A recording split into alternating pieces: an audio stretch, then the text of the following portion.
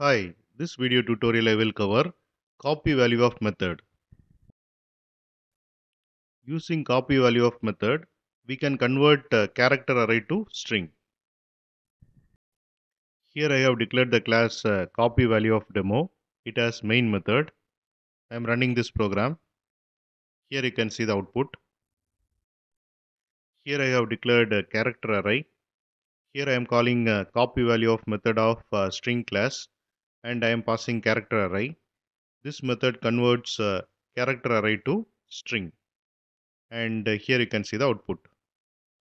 And this is about copy value of method, and thanks for watching.